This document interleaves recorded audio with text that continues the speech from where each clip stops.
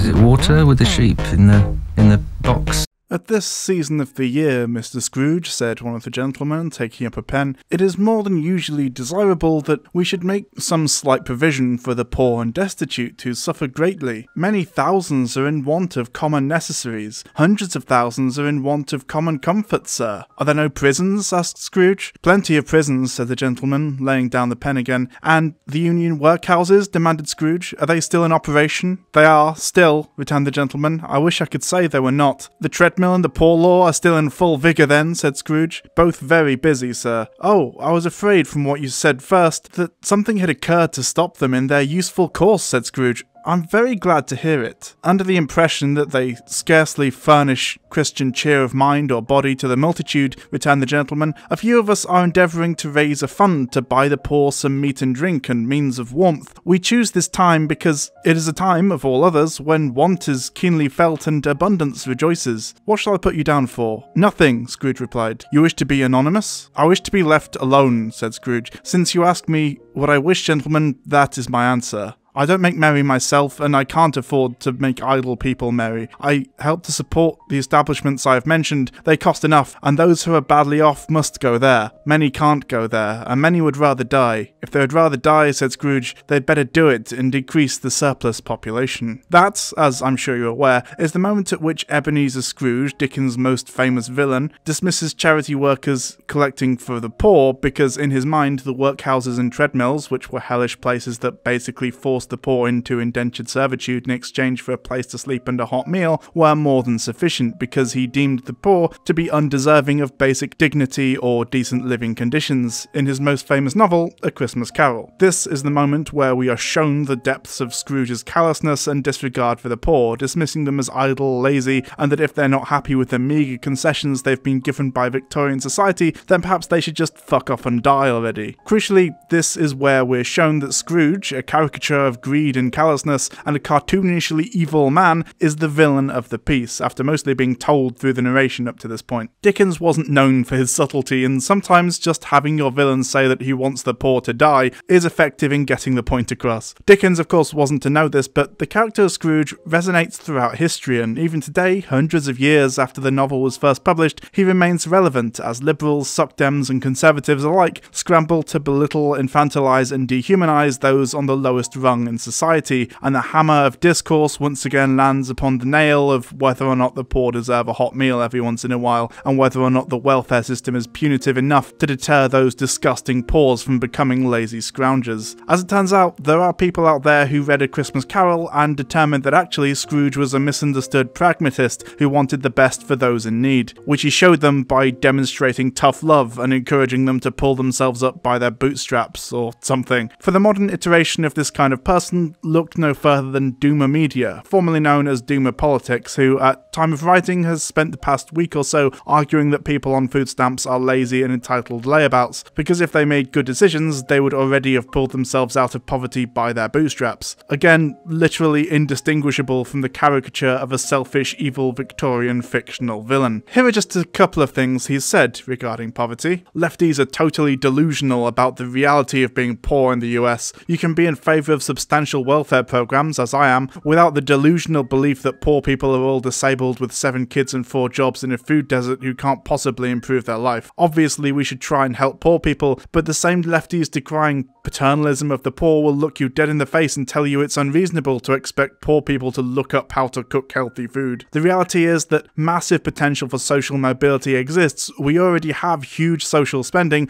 and a homeless person in the US has more opportunities in life than a king would have 300 years ago. Treating people like they have no agency or potential for upward mobility as an excuse to exaggerate the ills of society is fucking disgusting, and you virtue-signaling losers aren't helping anyone by acting like poor people are obviously stuck in their circumstances. Talking about poverty in the US as though people are trapped in it and can't possibly do anything to escape it or alter their circumstances is profoundly harmful. We can talk about ways to have better social programs without literally telling people they're permanently fucked. Almost every individual person is capable of pulling themselves out of poverty, even if they have dire circumstances at one point. If you ever internalize the idea that things can't get better, that mindset locks you in, which is why I made the post. Poor people are stupid, make bad bad decisions and shouldn't be trusted. Snap restrictions are treating people like children, but they should be treated like children. If people were making good decisions, the US wouldn't have 50% of the population dying from obesity-related illness. See, we got one in the wild. You're a fucking moron. Do you think if a person is consistently making good decisions in the US for 10 years, they'll remain poor? This take also applies to people with disabilities unless they're unable to work entirely, and so on. He's been doing this constantly, both before and after he admitted to having significant familial wealth, and before and after he deleted all his tweets due to receiving pushback. This stuff was just what I found after about 10 minutes of scrolling his timeline. There's a lot more I didn't bother to screenshot. But obviously, this video isn't about one guy being a bit of a dickhead online and displaying his lack of empathy, feelings of superiority over others he deems beneath him, and extremely authoritarian leanings. I don't really know much about Duma Media outside of this, and the fact that he made a semi-viral video about Vorsh, which is basically just what you'd expect at this point, a while back, and frankly, outside of being frustrated that people like him are being taken in any way seriously in online lefty spaces, I don't really care about him. Or to put it another way, what I find more interesting and more important to discuss is what attitudes like this represent and just how popular they seem to be within mainstream Western culture. Let's talk then about means testing the undeserving poor and whether or not unemployed people deserve Big Macs. Why don't you work like other men do? Now how can I work when there's no work to do? Why don't you save all the money you earn? If I didn't eat, I'd have money to burn. Hallelujah, I'm a bum. Hallelujah, bum again. Hallelujah, give us a handout to revive us again. Alright, so let's get this dumb debate out of the way first. Should we provide the unemployed or destitute with cash benefit or some kind of food vouchers? I've seen it argued a few times before that cash benefit would in some way impede the ability for people to campaign for universal healthcare, and or that it's a contradiction or hypocrisy to do or something. And quite frankly, that's bullshit and we all know it. I, for example, am from a country that has both, and whilst there are definite problems with each, mostly due to government corruption and corporate greed, they do mostly function, and literally no one here thinks to in any way regard them as conflicting or contradictory systems. There's a lot of history that comes along with it that doesn't exist in places like the States though, of course, since our welfare state began with the introduction of state-funded healthcare and old age pensions at the same time, so trying to separate them out isn't as easy as you might think. Regardless, that aside, in a vacuum, or somewhere like the US, for example, where there's not the same history, should we provide cash benefit to the poor? It's my position that yes, we should, but I've seen a lot of arguments online about this recently, so to save time, I'll go through what I believe are the most common opposing arguments and give my perspective on them here. Fuck the poor, I'm not pretending anymore that I really give two shits about some kids in Bangalore. This one I've seen a lot recently, and is, I believe, the origin of the weird you can't be pro-cash benefit and also pro-universal healthcare bullshit. The idea, I suppose, is that poor people will just buy KFC for every meal, smoke a pack of cigarettes every day, get fat and unhealthy, and then be a burden to the healthcare system or something, which is weirdly paternalistic, controlling and infantilizing, not to mention kind of inconsistent, considering that not all people are unemployed and could just use their low wages, much of which may be taxpayer funded, if said worker is employed either in the public sector or in one of the many corporations receiving tax subsidies to buy KFC or trade food stamps for cash on the black market and do the same. But it also assumes that poor people are so dumb that they would lie to get government assistance and then just blow all their cash on takeout and not feed their kids or themselves properly unless forced, which, what the fuck? The fundamental question then is whether or not that's true. There are a lot of right-wing and or liberal news organisations, newspapers and political agitators who might try to claim that it is, both in the UK with the benefits cheats narrative, poverty porn bullshit I've talked about before, reaching the most ludicrous levels with Channel 4's Dogs on the Dole and salacious news articles about people who scam the system or something, most of which is just pure bullshit incidentally, but even if it were 100% true, official statistics suggest that approximately just 1.4% of benefit claimants committed benefit fraud in 2020, so let's not pretend that this is a super common occurrence. And of course, the borderline racist concept of the welfare queen in the US. So a lot of people believe in this idea that some people cheat the system and or waste their benefit money on frivolous bullshit, drugs and so on a wide enough scale to be cause for concern. Well, unlike people on Twitter who just don't like poor people and want an excuse to call them all fat lazy scum, I actually looked into this and did some proper research, and as it turns out, there have been quite a few studies into this particular topic, including one from the TUC, which I recommend reading and which I'll link below, the vast majority of which point to the predictable conclusion that almost all people on benefits are legitimately on them, just barely scrape by on what they're given, are actively looking for work, and spend their benefit payments on basic necessities like food, rent, and household bills. In fact, most papers I read on the subject argued that benefit payments were too low and don't provide people with a decent enough standard of living, recommending increases. Regardless, returning to the point here, the idea that you can force someone to be healthy based entirely upon what kind of food they're allowed to buy is absurd. For a start, depending on how it's cooked, a lot of healthy foods can be made extremely unhealthy. Take the humble potato as an example. Boiled and unseasoned, it can be considered healthy in some cases, but baked and served with salt, cheese, and butter, suddenly it becomes rather less so. Even a pack of frozen veg can be deep fried, battered, and made unhealthy, but tasty given the right circumstances. A fish on its own is quite healthy, but a battered fish is not, and likewise, what's to stop someone making chips out of potatoes that they've legitimately bought with their food vouchers or whatever? They're not allowed chips from McDonald's, but they can make their own equally unhealthy version at home. These food stamp rules are usually just fucking absurd and contradictory anyway. You can buy frozen oven chips, pizzas, snacks, and sugary drinks with food stamps, but not a cooked rotisserie chicken because we need to preserve your health or something. Honestly, if you can buy an uncooked chicken, why can't you buy a cooked one? It's just arbitrarily being a dick at this point. Not to mention how much more difficult this all gets once you factor in things like disability and or dietary requirements, but more on that in a moment. Let's go through a couple of examples on this arbitrariness, shall we? Taken from James Medlock, talking about California's WIC program. WIC is one of our most paternalistic programs, and we could gain so much by just giving eligible recipients cash instead. You can buy cereal with it, but it must contain no more than 21.1 grams of sucrose and other sugars per 100 grams of dry cereal. You can buy juice, but it must contain 72 milligrams of vitamin C per 8 fluid ounce. It's up to the states to decide whether or not you're allowed to buy goat's milk as a substitute for cow's milk. Gotta love federalism. If you buy cheese, there is a requirement that it's domestic cheese. You can buy yogurt, but it cannot be drinkable or contain nuts. Tofu is fine as long as there's no added sodium. You can get any type of egg except hard-boiled egg unless you're homeless, in which case it's up to the state's discretion. You can buy canned beans, but not canned immature legumes like green beans. Ah yes, who doesn't love the classic WIC Policy Memorandum 2015-3, eligibility of white potatoes for purchase with the cash value vouchers? We should just make it universal and cash-based instead. And all this just kind of skirts around the fact that due to their poverty and dodgy landlords being dodgy, a lot of people on food stamps might not have access to the kind of equipment one might expect or require them to have for any of this to work. What if their fridge breaks? They can't afford a new one or to get a cheap second-hand one, and they can't even use some of their food money to get it fixed because they have no food money. It's all in stamps and vouchers. Or what happens if their oven or hob breaks? I was recently in that position, actually.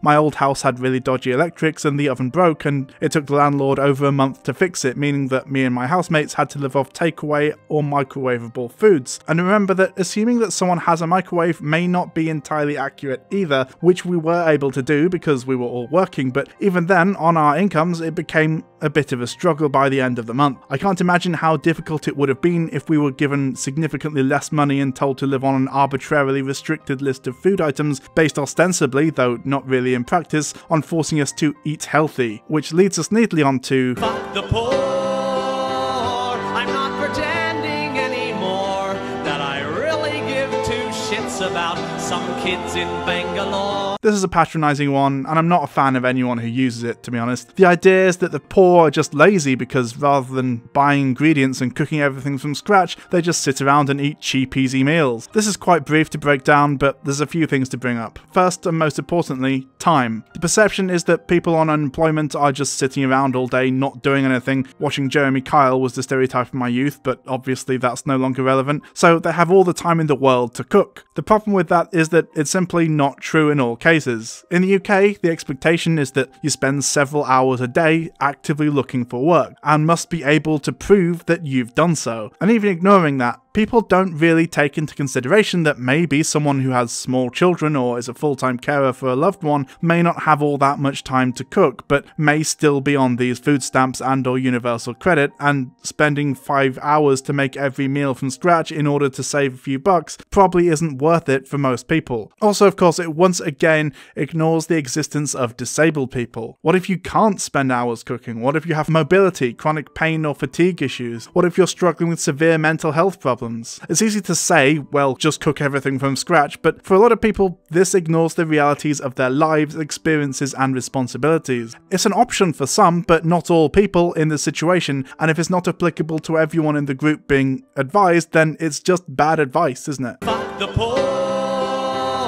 I'm not pretending anymore that I really give two shits about some kids in Bangalore. When it comes to benefits, welfare, and just being decent to those on the lowest rung in society, of course we must acknowledge the fact that much of this debate is ideological. It presupposes that long-term physical health should take precedence over freedom of choice, autonomy, or simply the ability to give oneself a treat every once in a while. It's very depressing in that way, I guess, and doesn't seem to really take mental health into consideration. It's keeping the poor in a cage and force-feeding them vegetables until they get thin, which sure might work if your goal is to get them to be thinner, but also that kind of restriction of freedom and autonomy can have severe effects on the psychological well-being of the unemployed person and may actually impede their ability to look for and find work, which is of course rather counterproductive. This also covers the oft-brought-up comments about incentivizing people to work, beloved by Tories, with the idea being that if you make life as miserable as fucking possible for the unemployed, they'll have no choice but to find work. Well, as we just established, most unemployed people are looking for work, but the fact is that right now there are more unemployed people than there are jobs, and this trend is only going to continue the more and more jobs are taken over by automation. The amount of obsolete jobs and the amount of people out of work is only going to rise exponentially in the coming years, and making life more and more miserable for those unable to find work is not going to change that very simple fact. Additionally, let's not forget that due in part to the rise of zero-hour contracts, poor working conditions, and the gig economy, a lot of people receiving government assistance are working, and likewise a lot are simply unable to work due to disability or illness. But this kind of attitude is what leads people like this being declared fit for work, because if we let anyone who has a disability claim welfare, people will just pretend to be disabled. So let's just make it impossible to count as properly disabled, force wheelchair users to crawl upstairs and humiliate them over and over again and push them into a job they cannot do, which will exacerbate their pre-existing health issues. I'm sure this will end well for everyone involved. Rather than the stick, which doesn't seem to be very effective, perhaps it's time to use the carrot approach. Maybe if we gave unemployed people the help they need, they'd be in a better position to be able to look for and get work, and maybe if we get rid of zero-hour contracts and gig work and raise wages, guaranteeing a decent standard of living for every working person with a robust safety net for those who find themselves out of work, more people might be incentivized to find work, not because the alternative is literal torture at the hands of the state, but because they want to, because working is actually something worth doing. Maybe if we treat people with basic decency and respect and work together with them to find a solution to their problems, we could make the world a better place and not have to violently repress the disabled at all. Oh wait, no, that's evil utopian socialism. Sorry, I forgot. Fuck the poor. I'm not pretending anymore that I really give two shits about some kids in Bangalore. This is a really weird one, but let's briefly go over it. As we just established, most people on benefits are actually buying necessities, not drugs, but this is similar to the weird ideas about the homeless that people seem to like to cling on to, that you've almost certainly heard before. Don't give them money, they'll just buy heroin with it. The simple fact of the matter here is that rather than being unemployed because they want to do drugs, most addicts are unemployed because they suffer from addiction, and as a result are unable to find new work. It may seem seem like a distinction without a difference, but the difference is the framing and the reality. It's not a choice. For this extreme minority of addicts, the answer is not preventing them from accessing cash, but providing assistance. There should be free addiction support and/or therapy to help those suffering from addiction issues, to enable them to get over or manage their addiction, enabling them to re-enter the workforce without having to hide or deal with withdrawals or indulging their addictions at work, leading to getting fired. Our current system clearly isn't working, and just telling people to stop doing drugs has so far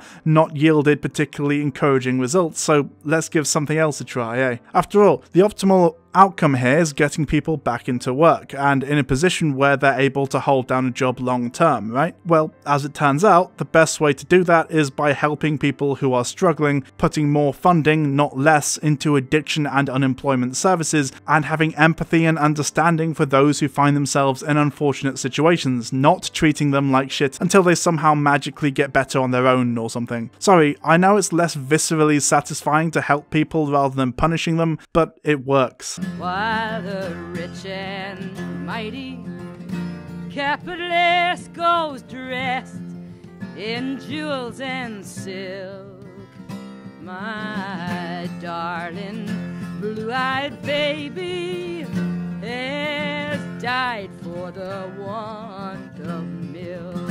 I suggest you come to the Norfolk-Suffolk border areas of East Anglia. Landowners who wish to control ragwort face an impossible task when roadside vergers are dominated by it to an extent I cannot remember in the past. There would be little cost to bring that under control if the unemployed and low-level criminals were required as part of their contribution to the society which finances them, or which they have abused, to uproot this weed. Given a bit of organisation, unemployed young people would be happy doing something constructive. That's something constructive for them. It's appealing, it gets rid of a weed which is a danger to some animals and helps landowners in the cultivation of their land. That was my thought that caused me to suggest the idea. In a way, it's a form of national service, of doing something for society, in a way in which anyone, unless they are physically disabled, can participate. It's workfare, but I think there are some powerful arguments for workfare. It's impossible to talk about welfare and benefits without talking about the Poor Law Amendment Act, which essentially existed to victimise and punish so-called undeserving poor people who were deemed able to work but not currently in work from accessing programs that existed to help those in need, and codifying in law a concept that had existed for a long time beforehand but until then was never officially recognised, that some, perhaps even most, of the poor were simply lazy, indolent, or, well, undeserving of any assistance, whereas others, the elderly, so-called genuinely disabled and so on, were unable to work and therefore counted as deserving of basic assistance. This is the origin of the workhouse, of course. The purpose was to make them as brutal and horrific as possible in order to deter people from using them unless in extreme dire straits. In my opinion, our modern welfare system exists to do very much the same. Sure, there are no workhouses anymore, but often the unemployed are forced to do unpaid labour to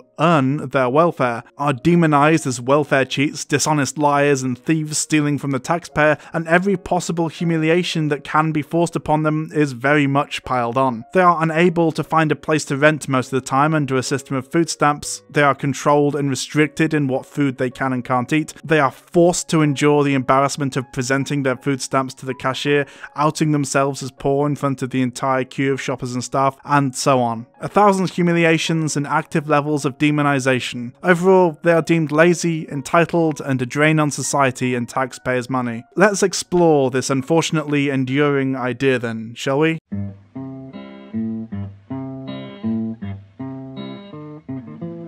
This is the central question, right? What's more important to you? Personal autonomy, dignity and freedom, or punishing those you believe are undeserving, making sure they don't get 1 second of enjoyment or respite under the guise of making sure they remain healthy? Look, sorry, but my view on unemployed people is the same as my view on prisoners and other such people on the lowest rung of society. Give people empathy, provide whatever help they require, and enable them to re-enter society on their own terms, working together to enable them to become a valued member of society rather than punishing them for their unfortunate situation. Should people on unemployment benefit be allowed to buy fast food? I mean, Yeah, sure, maybe not for every meal, but I wouldn't recommend that anyone does that. For me, this is a non-issue. I legitimately do not understand why anyone would think that a poor person being able to have a takeaway or some kind of fast food every so often as a small treat or comfort meal is a bad thing or in any way objectionable. Sometimes people will go off on one about taxpayers' money buying Big Macs, but let's be honest here, that's already happened. Famously in the US under Trump, and not long ago in the UK, MPs were using taxpayer-funded expenses to buy a castle for their ducks, and frankly, I'd rather some out-of-work single mother bought her kids a Happy Meal with my tax dollars than whatever the fuck this shit is supposed to be. If your main concern is taxpayers' money, then maybe start with that, and after that there's a lot of other areas where your tax dollars shouldn't be going, like for example corporate subsidies, the military-industrial complex, the billions that the UK government literally just lost and frittered away during the COVID crisis, and so on. I think we as a society often forget or overlook the fact that unemployed people and people in the greatest need are still people, and as such deserve at least a little dignity and respect. Being in that much poverty is already miserable enough without some entitled larper with extensive family wealth telling you that actually you don't deserve a hot meal every once in a while. Get back to work, peasant.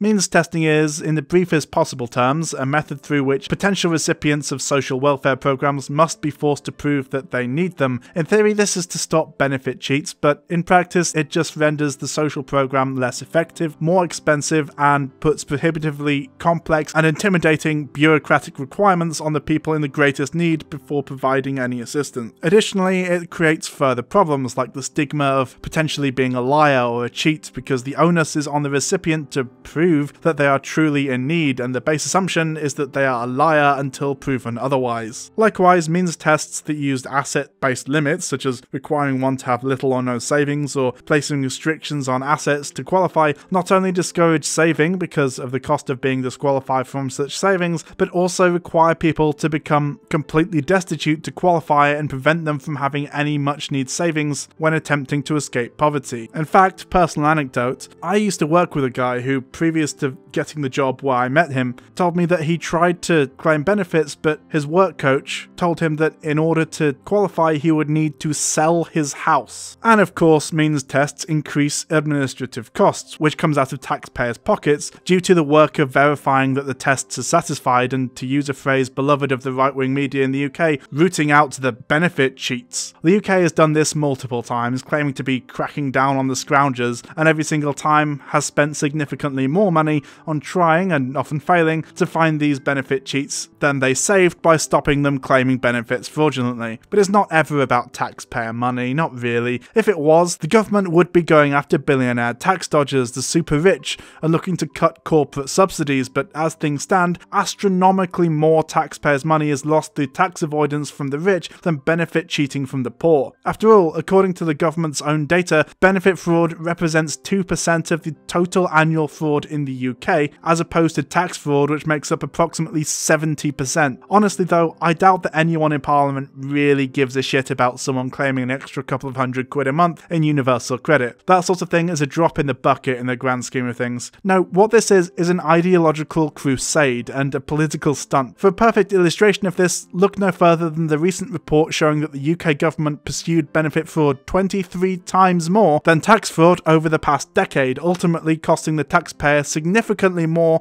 than was recuperated by stopping the fraudsters. Every so often the government will crack down on those on the lowest rung of society, searching for a boogeyman because it gets votes, it makes them look tough, it makes them look like they're actually doing something and gets people on their side. After all, nobody likes a scrounger, right? Sadly, the effect of these crackdowns, whilst they may catch a couple of people being dodgy and scamming the government of £200 a month or something, is more often simply pushing more and more people into abject poverty and destitution. A prime example of this is the crackdown on disability claimants, starting a few years back. The media and the government was awash with claims of people fraudulently claiming disability benefit, pretending to be disabled in order to steal money from the hard-working taxpayer or some shit. And this rhetoric whipped public up into such an outraged frenzy that the government could justify passing legislation that required vigorous means testing for anyone to qualify for disability benefit going forward. The result of this is the current status quo for disabled people in the UK right now. An unqualified disability assessor gets to decide if you're really disabled or just faking it, and does everything they possibly can to prove that you're a liar. They have a quota of how many people they're allowed to designate as legitimately disabled, get in trouble with their boss if they go over that quota,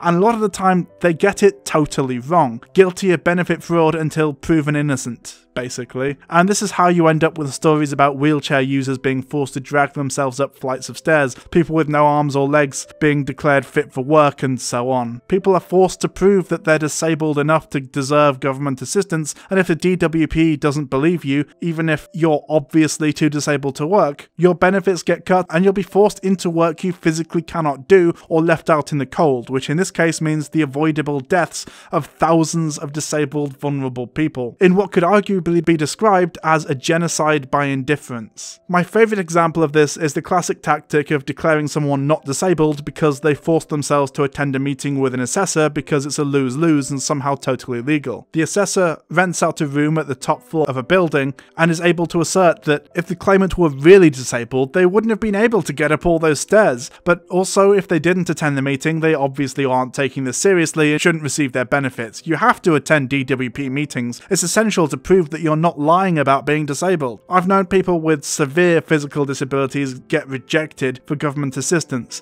People who walk with a stick and sometimes can barely move on a bad day, and they don't count as being really disabled. I know of other people who felt it necessary to deliberately induce a bad day, causing themselves severe pain and physical difficulty so that they meet the requirements for deserving disability benefits, because the assessors are either unable or unwilling to accept that disabled people can be almost unable to move some days and be significantly more mobile on others, and if you see them on a good day, they may not seem as disabled as they are. That's what means testing is putting barriers in place to prevent people from accessing the services and programs they need to survive, and once again reinforces not only the idea of deserving and undeserving poor, but also harms the most vulnerable in society, pitting the poor against one another in order to score political points and looking tough on scroungers whilst ignoring the incalculable sums lost through billionaire tax avoidance.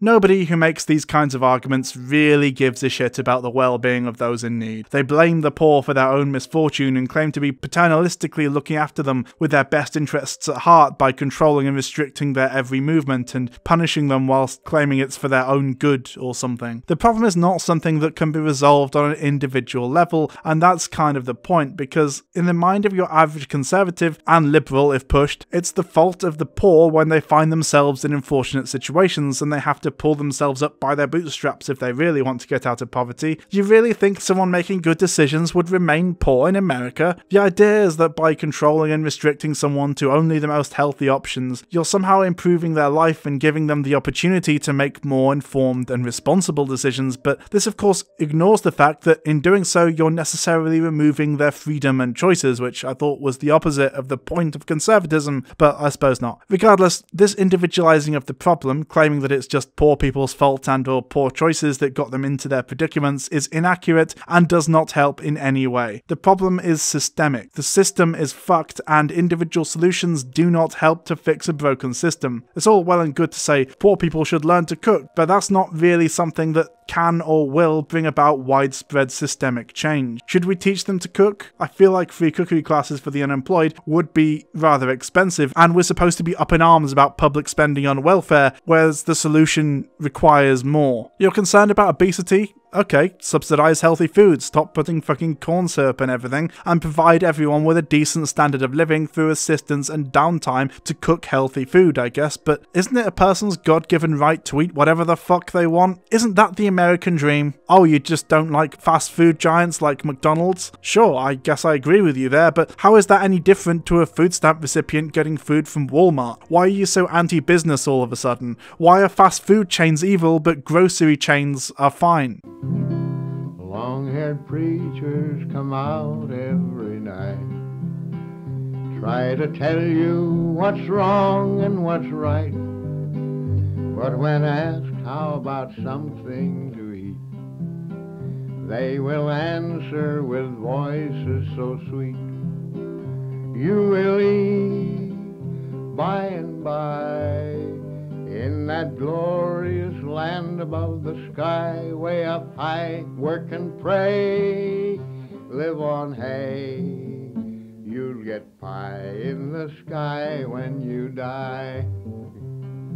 Recently, at a meeting of the UN, almost all nations voted to declare food a basic human right, other than the US, which voted no, and a number of absentee voters. We require food to survive, and often abject poverty is defined by the amount of calories one is able to consume on average. Water, similarly, is generally considered something necessary to support human life and society. So why aren't these things provided to us free of charge? It seems very odd that something so vital to our survival is paywalled when you think about it that way. But I suppose one could make the same or at least similar argument for a lot of things, and in fact I have in the past. I think it's important to acknowledge that this whole point is pretty much moot anyway, because reasonable people would definitely consider food a human right, but for some reason don't want to take the next step and declare that food should be free. We'll happily accept that stuff like education and healthcare should be free, and even railways in some places, but not food? Seems kind of weird, and perhaps we should consider that rather than fighting over who gets to eat a Big Mac and whether or not it's okay to buy a Whopper with taxpayer funding, instead we should be thinking about abolishing the idea of paying for food in general. Maybe that's just wishful thinking though. If we can't even renationalise the railways and the Americans can't provide clean drinking water to their citizens as is, maybe a lot more work needs to be done before we're quite ready for these radical ideas. It is my belief, and in my opinion this should be a more widely held value throughout society because it just makes sense to me, that everything that can kill by its absence, for example food, water, shelter, healthcare and so on, should be free at the point of access without restrictions or caveat. Of course, I also believe that more than just that should be free at the point of access, but in my opinion, that's the baseline, and time after time, it's been demonstrated that people who have their most basic needs met are happier, more productive, and contribute significantly more to society and their community. So maybe we just need to shift our perspectives a little bit. On a fundamental level, which is worse? The fact that poor people might buy KFC with welfare payments, or the fact that something as fundamental to our existence as food costs money in the first place? Some food for thought there. Working men of all countries unite.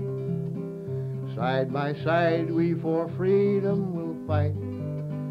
When this world and its wealth we have gained, to the grafters we'll sing this refrain. You will eat by and by, when you've learned how to cook and to fry and bake a pie, chop some wood, it'll do you good, and you'll eat in the sweet by and by, you wise guy.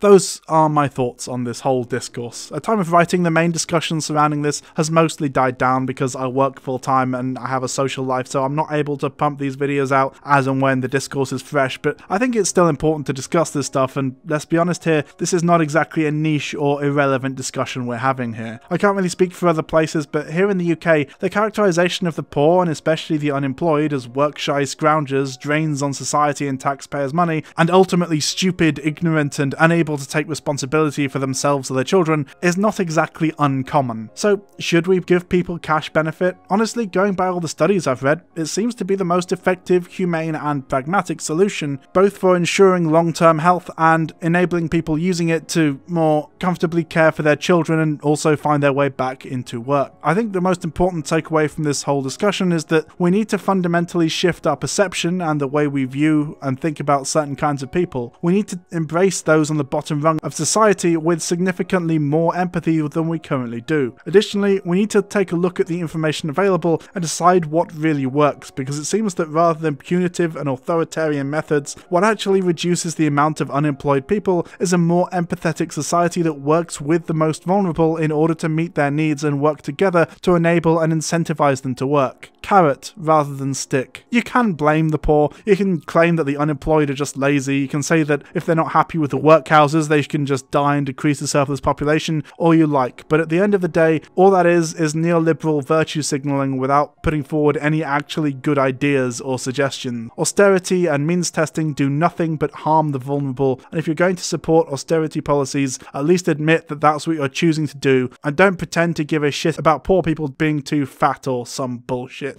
I don't like work, and work don't like me, and that is the reason I am so hungry.